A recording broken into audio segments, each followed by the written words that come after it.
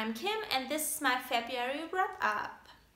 At first I thought I'm going to let you know some facts and numbers about the reading I have done in the past month, and after that I will go on to talk about the books themselves. I'm not going to give too much details on all of the books because I also have a post about this on my blog where I have more details on the books themselves, such as publisher, publishing date and all of that stuff.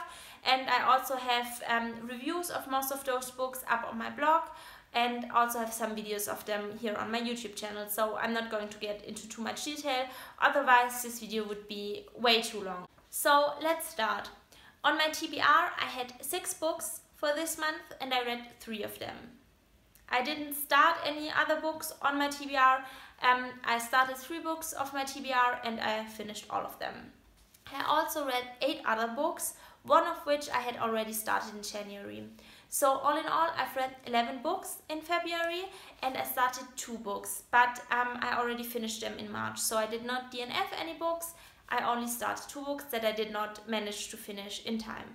Of those 11 books I read, 10 were over 300 pages and 1 was a graphic novel. I listened to 3 audiobooks, read 6 books on my Kindle and 2 books in a physical format. I read 8 books in English and 3 in German. And that's pretty much it for my stats. Yeah, so let's get into the books.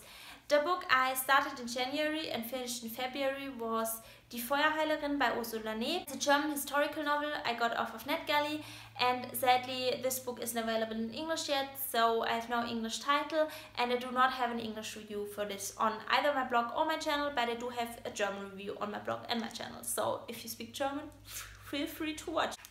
And I rated Die Feuerheilerin with 4 out of 5 stars. The next book I read was actually an audiobook, so I listened to it, and it was Empire of Storms by Sarah J. Maas, which is the 5th book in the Throne of Glass series. I rated this book 5 stars as I did with all the other books in the series because I simply loved it.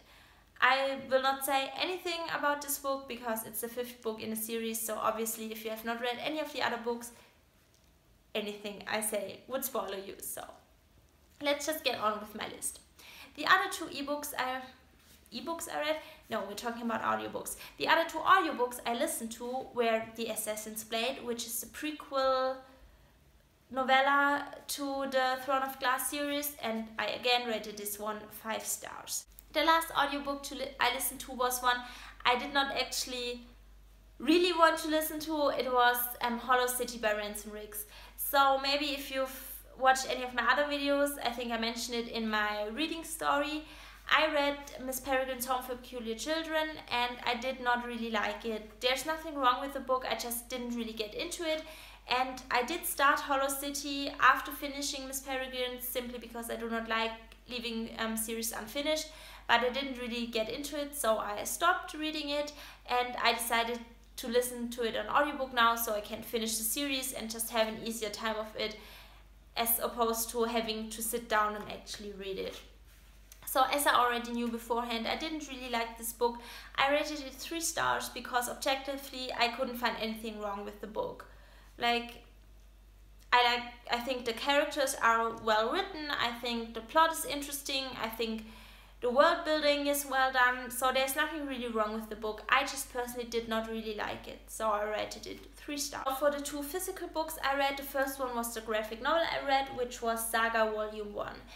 This is the first volume in a series that has, I think, somewhere around 10 graphic novels, but I'm not sure.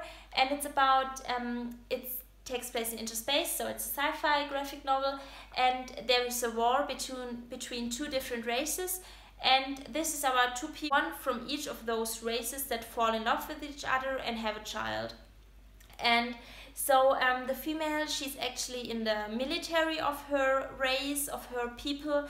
So for her to be in love and have a child with someone from the opposing people is a very bad thing, and they're being hunted by both of their governments and have to flee from them and also protect their child while they're on their way.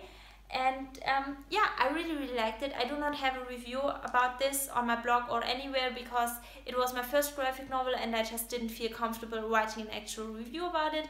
But I did rate it 4 stars because I really liked it. I really liked the plot, I really liked the characters, and I really liked the artwork. So, oops. Here's just one like spread. The second physical book I read was The Wrath and the Dawn by Renée Ahdieh, and this was amazing. I rated it 5 stars and I have a review of this up on my blog. I did not film a video yet because I want to do a video once I've read The Rose and the Dagger as well, to have like a series review. But yeah, I really loved it. It's kind of a retelling of 1001 Arabian Nights, and it's about this girl, Sherazade. I don't know how you pronounce it in English, but that's the German pronunciation. And there is this caliph, which is something like a king, and his name is Khalid. And every day he takes another bride or a new bride, and every dawn he kills them. So after Sherazade's best friend has been taken as a bride and consequently killed, she actually volunteers to be his bride, and she's the first woman to volunteer, obviously. And yeah, as you can probably imagine, considering this is a book and not a short story, she does not die after that first night. And yeah, I'm not going to tell you what happens. It's certainly very interesting, and I just love the whole ambience of this. I love the story, but I really love the culture in it. So I don't want to offend anyone. I don't really know a lot about this culture, so if I say anything that is wrong, please excuse me, feel free to correct me. I do not mean any offense, but this culture is obviously Arabian in its origins, or it's supposed to be kind of an Arabian culture, and I really like that. I've always been fascinated with 1001 Arabian Nights, and I've always been fascinated with Aladdin. Jasmine was always my favorite Disney princess, so I really like this side of the Arabian culture. So this book was really interesting to me anyways, and as I said, the plot was really interesting and the characters are really well developed, and also not only are the 2 main characters great characters, really well developed characters, also the 2 main side characters are very well written as well, and maybe my favorite side characters, like in general, aside maybe from anyone who's ever been in Harry Potter. But yeah, so I think that's really great and I really loved it. So as with the first book I mentioned, all the other books I read I got off of NetGalley. So I know that's a lot. I think I talked about this in one of my previous videos. I did not really know how NetGalley worked and requested a bunch of books and got approved for a bunch of books, so I have a bunch of books to read from NetGalley. The first one, or the second one after Die Feuerheilerin, was At Water's Edge by S. McPherson. It's the start of a series and it's a contemporary fantasy or an urban fantasy. But I think it is quite interesting. I only rated it 3 stars because there were a lot of things I didn't really like about the writing and the world building and the characters, but it still was an enjoyable read, so I gave it 3 stars. The next one I liked a lot better. It's Quest of the Kings by Robert Everett. It is supposed to be a high fantasy novel for fans of Sarah J. Maas, and I've read quite a few really bad reviews about this book, and all of those reviews really took this pitch into consideration about the high fantasy novel for fans of Sarah J. Maas. I, to be honest, had forgotten that pitch when I got around to reading it, and I kind of, although I knew it was high fantasy, to me it kind of more seemed like a historical novel taking place somewhere in the Middle Ages, and so a lot of those criticism I didn't really feel were that big of a problem, considering it was a historical novel for me. I rated it 4 stars because I really enjoyed it, but one of the main criticisms was that it's quite sexist, that the protagonist is constantly reminded that she's supposed to marry and quit her job, that she's supposed to take more pride in her appearance, and then she would be able to find a husband and all of that jazz.